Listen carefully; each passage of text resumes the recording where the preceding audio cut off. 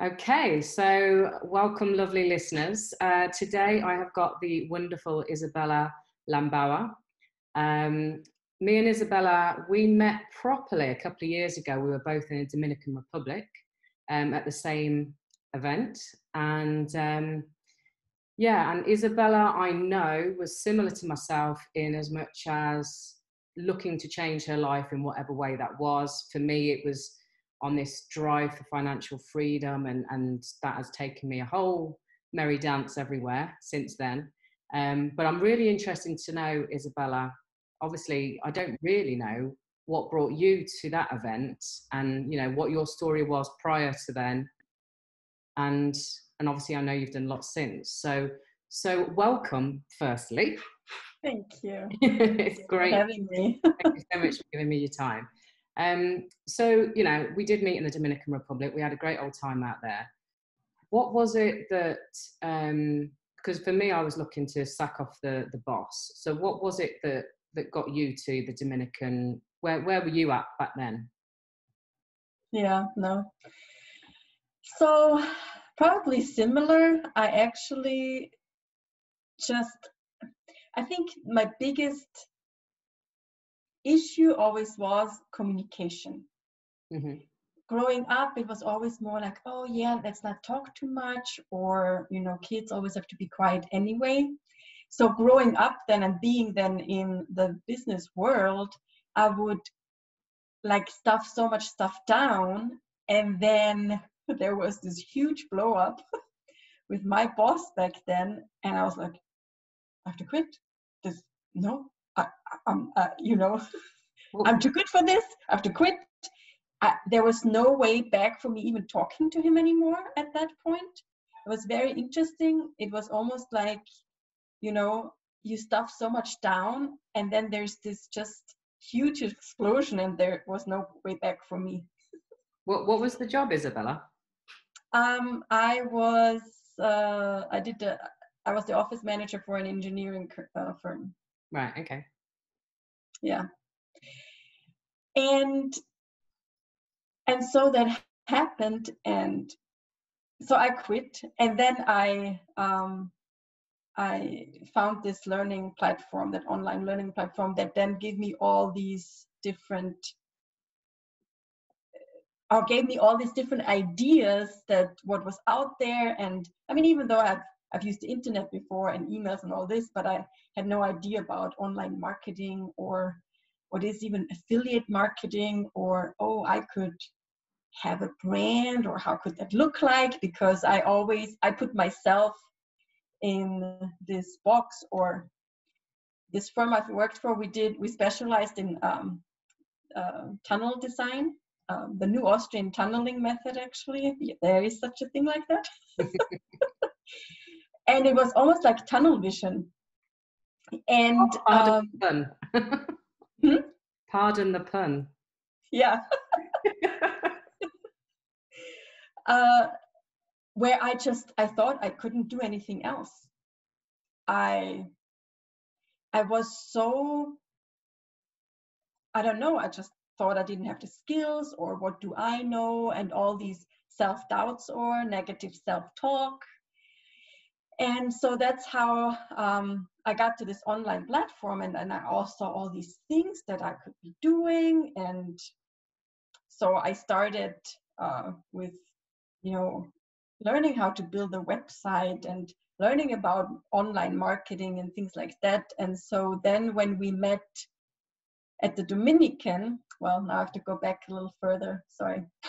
I also always loved to work with kids, but growing up, they always told me I'm dumb. They didn't literally tell me, but it was kind of implied that I could not go to school and get a degree to work with kids. And so while I was then working for that engineering firm, I went back to school and got a degree in early childhood development. And so I always had this yearning to help children, because I always felt I was dumb and I can't do anything, which obviously I still had that tunnel vision when I was in my 30s. Yeah. And So Who was it that made you feel that way? Was it friends and teachers, or was it family? it was, it's very interesting. It was kind of starting in kindergarten. We had to do this, this workbook to go into first grade. I just didn't want to do it. I wanted to play, and I just didn't. I didn't want to do it. And from that moment on, it was kind of like, oh, she's just gonna, she's gonna do what she's gonna do, but it's not gonna be great. Okay. And so it was not so much that and I also was the youngest of 5 children, so my parents were probably very tired already by the time I came around, and they didn't want to, Yeah. So, yeah. But so that's when we were in the Dominican Republic, that's why I wanted to share that about the children, is that we got together as groups, and we, did brainstorming and how could we maybe make a social impact in the world. And long story short, I'm now a co-founder of a nonprofit in the United States that empowers the next generation. And we did an online training where we teach mindfulness skills to just build children's resiliency, teaching them about, oh, what if I just take one breath, how I can just calm myself down. Or telling them about the voice in our head, that if you know all these skills from early on, it's not going to be that you're in your 30s and you're like, fuck, I have to quit my job. Sorry, my husband's cursed. No, don't worry. I love a good F word, don't worry about it. So that you don't grow up with all these negative beliefs. And it came from that I didn't believe, and often still today I have to tell myself, no, you can and you will, and I know everything I put my mind to is gonna work out somehow. Maybe not 100% the way I thought it would. And if I trust and I don't believe all this chatter in my mind, I can, achieve anything. Really. Yeah. Remind me what it's called, your company? Real You. Real You, and just a U with just the letter U. And it's basically giving kids the tools and the awareness that we were never given when we were growing up. Yes. So they don't. And there, yeah. Come. Sorry, there's one more piece I often just forget because I get then so wrapped up again in everything I want to say. It's not going to be taught by adults. It's going to be taught by other children. Brilliant. So to have the peer-to-peer approach, because again, going back to my own experience, I didn't have a good relationship with teachers. They already thought I was dumb. So what, Yeah. So how powerful could it be if another child, or maybe somebody just slightly older, teaches the other children, then they think, oh, if that child is doing it, I can try it. And it's just more relatable, and yeah, because they can just learn much more effective from each other, I believe. Well, I mean, that is the pure embodiment really of what my podcast is called, the Not Settle podcast, because you're already, we don't even need to use the not settle with these kids, because you've pre-taught them, you've given them the tools and the awareness, and hopefully they are going to grow up into this world and never settle for anything, because they're going to believe that they can create magic and do whatever they want to do in get my words out, in their lives, which is just absolutely amazing. Yeah, and I totally agree. And I mean, just think about it. Just right now, if I remember to take one breath and just also drop my shoulders and just, yeah, just like this 1 second, I can really be calmer. I didn't know that. I've never, this type of information, or even like working with our energy, and what does that even mean? And I think it's especially the word mindfulness. I don't like to use that much because people think, oh, this is this new age word and everybody talks about mindfulness and blah, blah, blah, blah, blah. And it goes back to ancient China and whatever, where they, would just be still. And I think, we had to be still now somewhat with the whole COVID situation all over the world. Yeah. And you can see, especially in the US, what kind of chaos erupted. And probably it was good that there was maybe some quietness. So actually the other stuff can come up and maybe we can put in effective change to move on and not have all this inequality or, in the world. Yeah, absolutely. I've been made redundant from the day job, yay, which I was actually really pleased about, and I'm on my journey now to fully go into coaching and various other things. But in this, even before that happened, I was not racing around the country in my car, doing 20,000 miles a year, which is what I was doing, even though I love driving and I like to be out and about. But it took so much time away from me. And, even though it can be difficult at home and when you're just at home and having to do what you need to do, but it gave me time to do more regular exercise. I've seen so many people outside walking, cycling, running, people I've known, that you just don't see. And more people are talking to each other in the streets. More people just seem to be, even though it is stressful for some people, but I think there's also this quiet time. It's just given people the realization that we don't need to be chasing our ass 24 hours a day. It's not what life should be about. So I think for all the bad side of COVID, I think there has been some definite good come out of it as well. From my perspective. Yeah. Okay. So, well, that's amazing. I know you can't really talk about the kids, but is there any little stories you could share with us about any of the kids without naming names in terms of, where they were and where they are? Well, I think the biggest thing is that, especially also if parents take an interest in doing it with their children, or know what, or have a certain understanding of, of breathing, or, being mindful to your thoughts and things like that, that children can point out to the adult, hey, mom, why are you getting upset right now? We could do like the balloon breath, or we could do this and that together. Because they just also, because of the brain of a child is so much more, it's still so, oh my God, now I can't think of the word. Like, it's not so hardwired already. It's still so plasticity is much better. And still like a sponge, they're still absorbing, and they're so eager, aren't they? Yeah. Yes. And they remember much quicker. Because they don't have all these, hardwired patterns that you develop over time. Yeah.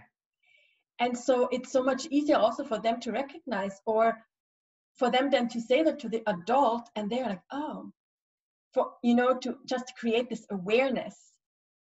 And then if you can do something together, and there's just a few things like that have been brought to my awareness, that's just very touching, that children are so receptive also. We just as adults make it sometimes, oh, this is weird, or I have not heard about it, so I'm skeptical. But children would try almost anything.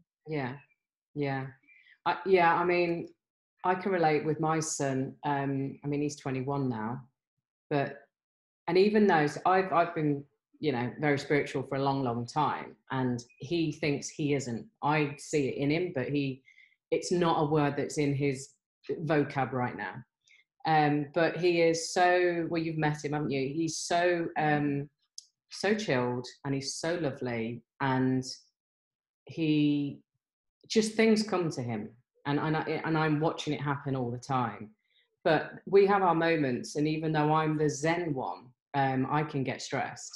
And he's such a teacher to me, because he'll be like, you know, I know this isn't about me, so what's going on? What's, you know, bugging you? And I'll be, oh, nothing. And then it'll be, oh, it was such and such and blah, blah, blah. And he went, ah, right, okay, now we're getting to it. So he's learned how to work me, if you like. Having said that, I think I have taught him in the early days, and I've been very open with him in the past about feelings and things. But he is a huge teacher to me. So I can just imagine these amazing little kids that are going through your program. I mean, they must be just wonderful to be so young as well, you know. Yeah, and I think it's more and more coming that schools also introduce different programs, you know, because there is research out there already how if you just a small, even just a few minutes a day on a continuous basis, then children just before a test, they don't have to be so stressed, or all these different things, or dropout rates are dropping in different schools that are already using mindfulness programs. And that's just very encouraging to see that's actually, even though, you know, you can't see it, or I think that's also a lot with, you know, different religions and stuff, when somebody is really religious and they just believe in it because of their faith. I think even though I'm not particularly religious myself, I think that's similar here, where do you have the trust to, even though you can't maybe see the energy that's flowing everywhere, or different things, can you trust in it or try it out and see how it fits you, right? And I think that's the biggest thing. If it doesn't fit you, forget it and move on, and don't even bother, you know, because for everybody it's something different also. So yeah. Cool. So from the time where you basically quit your job, by the sounds of it, and then you found the online platform and you started to educate yourself in terms of online marketing, and I know about the kids business. Is there anything, you know, what other changes happened, I suppose, for you as a result of that? I mean, it sounds like you got to the end of your tether and you knew it wasn't you, and you knew there was something bigger and better that needed to get out there and explore the world. So are there any other changes that have happened for you as a result? Well, it's actually funny because I'm currently working back at that same engineering firm. Oh my God. And I went through, you know, different programs, like I think you did yourself, Landmark and things like that, to be really aware, getting aware of your mind, where I realized what was my part in the whole thing, right? Communication. I didn't communicate well enough. So it was just very interesting, and not that I feel like I will, you know, stay there forever, but I was asked back because of some changes that were happening there, and I was really able to speak to my boss in a totally different way, and we were able to clear that out of the way, which I would have never thought would have been possible. Wow. So I'm still working there now part-time. So that was also because I would, in the beginning, I would have said I would never go back. Never. No. Which is funny, and I feel now also totally different because I took myself on, I think. That definitely, yeah. When did you do Landmark? About 2 years ago. Okay. 2 years ago. Yeah. So for the listeners that don't know what Landmark is like, I always call it self-development program. Is there a better phrase for it, Isabella?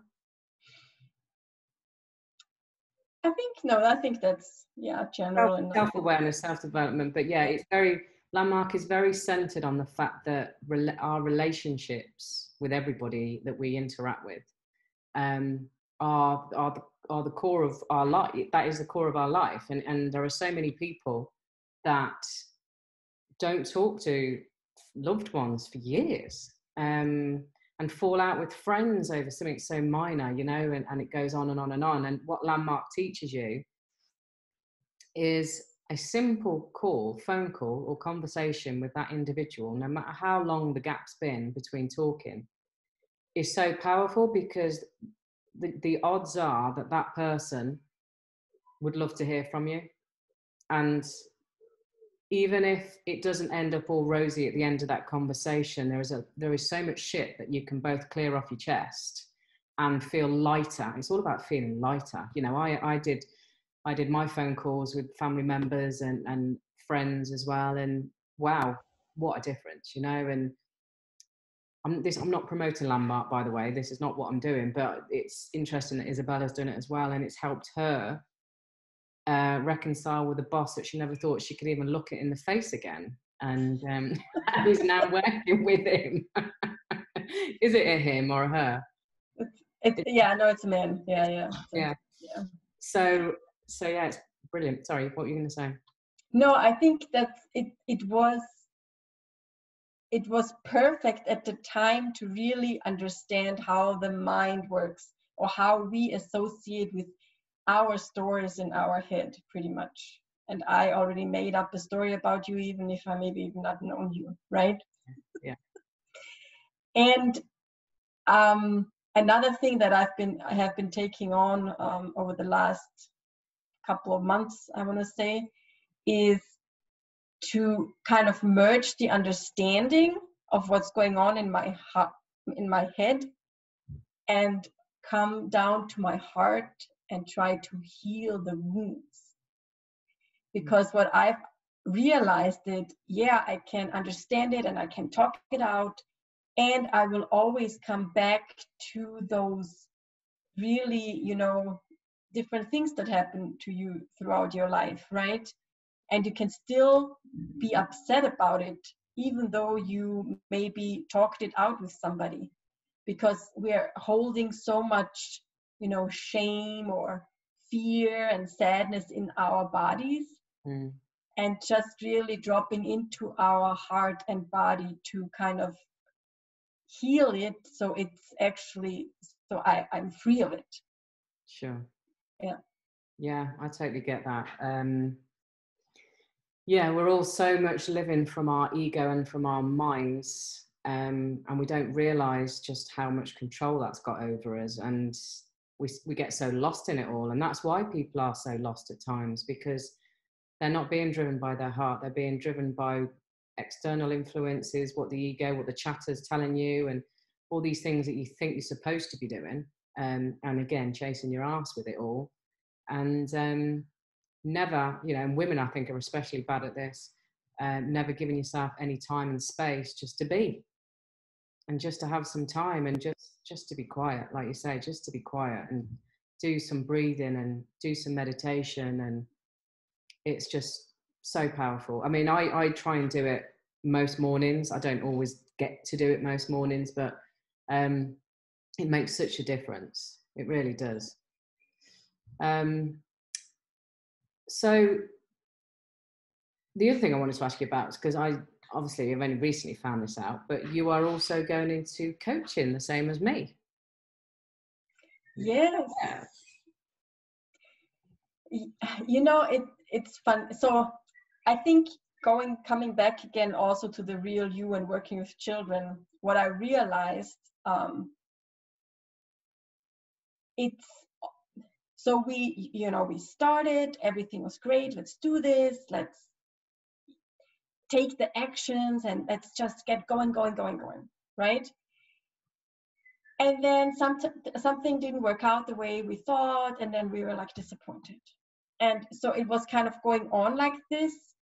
And we realized that unless, and although I've already done a lot of, you know, awareness courses and becoming much more or better at it and becoming aware of all my limitations, if I don't really go or be that or embody that what I want to teach children, then I'm a fraud, right? Because then, oh yeah, I can talk the talk, but I can't walk the walk. I mean, and I don't want that.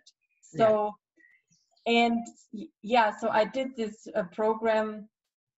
I don't know if you're allowed to say names of programs or not, but I did this program. And it just, allowed me to just drop deeper. And yes, a lot of stuff has come up again that I was like, oh my God, I thought I already dealt with this, right? But to just, I guess it's, the metaphor of the onion. Yeah. A layer and another layer and another layer. And it is getting easier, the more you kind of drop it. And I just saw how beneficial that is to my life. And so, I'm right now going through a program to then actually facilitate the same, I guess, process. Yeah.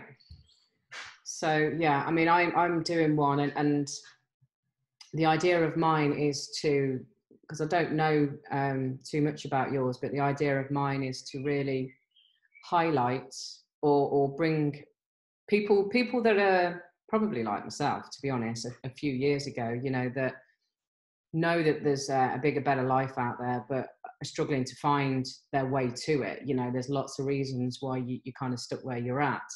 And this particular coaching that I'm going to be doing, facilitating the same as yourself, it's very much highlighting people's values, core values, which is then looking at, what your vision is, what, as a person, what is your vision, and how are you going to get to that vision? And when you do that work, which I've done in a slightly different way, it really, it's so powerful, because it really highlights who you are to your core. Because you kind of got an idea of it, but until you see it sort of written in front of you, and you put in the time to really formulate what that vision is and how you can get to it, then you're pissing in the wind a little bit, aren't you? So I can't wait to get going with mine. I'm going through the program at the moment, or going through the training, should I say. So is it similar to what your coaching is in terms of how you're taking people through?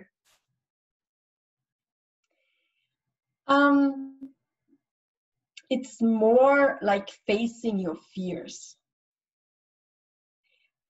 and not in a pushy way, or in a you have to do it this and this and this way, but more in a, we create a really safe place where anybody could share anything that's on their heart, or something that they maybe even never shared with anybody. Right. But because I think that's also one of those things that we are, or I can just talk for myself, I have been so conditioned of what is right or wrong, or what can I do or what can I not say. Again, going back to communication, growing up, it was always kind of like my mom telling us we cannot tell certain things to my dad. Like, we would go swimming in the summer, we would have to like all help clean the house, then we would race to the lake, my mom with 5 kids, like how much fun can that be, right? And then have to be back home before my dad would come, so that he doesn't know like this, because then he would feel like, oh, you are just, hanging out with the kids and I'm going to work, kind of thing. And so that has been, so I've always struggled with really speaking up, or speaking what's on my mind, which now when I say it out loud, I'm like, oh yeah, so many people would disagree with that. But for myself, I feel that it's just, sometimes you feel like, well, what are they going to think about me, or all the fears, or they're not going to like me, and all these things. And I think the program that I'm going to facilitate is more really dropping deep within yourself, and letting, or facing the fears, and then healing them also. Yeah.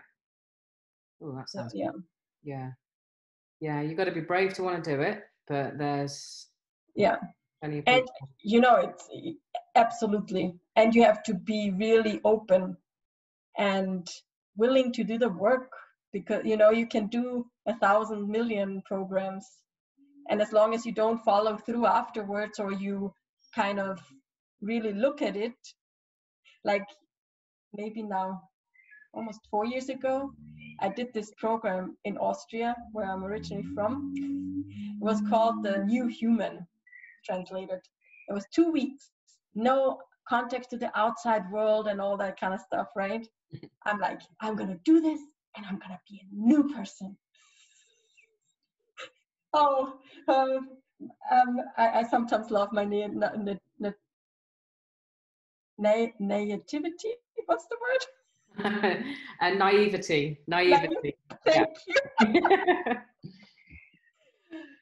Because after 2 weeks, I've learned, I let go of some stuff, but there was just the beginning, right? So I think that also somebody has to be aware of, okay, I can tell you this was the greatest course I did, and it's going to be also different for everybody, right? Yeah, big time. Yeah. Oh, that sounds amazing. That's wonderful. I when you're on your path of doing that properly, and me, we'll have to not share stories, but share how we're progressing, and it's going to be definitely. I'm so excited to know that you are there too. So impactful for lots of people, especially coming out of the COVID times, and there's a lot of trauma going on, isn't there, as well? So absolutely. Okay, well, what I always do with all of my guests is, as we're sort of closing, is thank you for sharing where you're at right now and where you've been. Thank you. If you had any, if you put yourself in the listener's body right now, somebody that sat there feeling a little bit stuck, feeling a little bit not really knowing that they want to do something, but not having a clue, A, maybe what it is, but B, how to do it. What do you think would be a good bit of awareness you could give them? If they're sat there stuck in maybe a crap job that they don't like, or a bad relationship, or whatever it might be, what do you think you could sort of share with them now that might make them feel easier?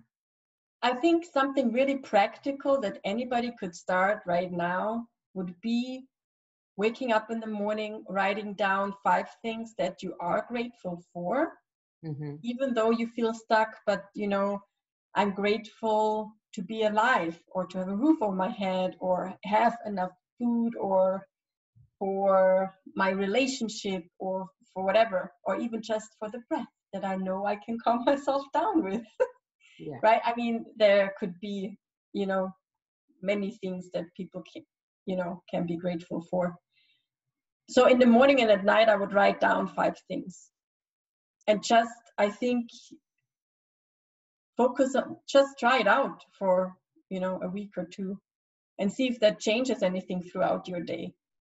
Because I know when you feel so stuck in that place, there is often even if somebody would have told me do this and that, I would have been too stubborn to listen, to be quite honest, because I always have to do everything myself. Yeah. I'm getting better at that too. But to just be open-minded also. And there is so much information, especially on the internet. Just, what is your hobby? Google something. Maybe there's a free course, or there is a seminar you could go to, or just a talk or a podcast. Just see, or if you're not sure what you like, just listen to one different thing every day, or things like that. So to really, and you just have to, if you want to. That's also, I think, the thing, because if you tell somebody do this and that, but they don't want to, then what's the use? But if you are open to it, just explore. because I think there's no, like right now in this world we live, there's no lack of information. No. Right? So just explore it and then see where it takes you, and don't be hard on yourself and rush yourself, because that's, I think, and I'm still till this day, I'm so often very hard on myself, you know, because it's so ingrained in me. And to just, okay, well, today I didn't do anything. Okay, tomorrow is another day. Exactly. What is one day in that, you know, a whole lifetime? So exactly, yeah. Oh, that's brilliant. I think that's absolutely perfect, because, like you say, there is so much information out there, and you know, when I hear people saying they've been bored through COVID, it drives me nuts, because I'm like, how can you be bored? Because, you know, I mean, I know we're not all built the same, but I'll be like playing the guitar, or I'll be doing something online, and then I'm learning something else, and I'm reading, and I'm podcasts, and da da da. You know, there's so much we can do with our time, and to feed the brain, and to feed our souls, rather than sitting in front of a load of shit on TV and watching fake media and all that sort of stuff. And yeah, so I think that's wonderful. You know, open your mind, start looking at things online, start listening to podcasts, start reading books, whatever it might be. Brilliant. Perfect. yeah. Well, thank you so much, Isabella. If people want to reach out or learn a bit more about you, where's the best place for them to go? They can definitely find me on Facebook under my name, Isabella Lambauer, or also under the Real You Academy. So that's REALU and then Academy. All one word, yeah? All one word, yeah. And that's also our website address, realuacademy.org. .org, okay. Yeah. Or me also under IsabellaLambauer.com.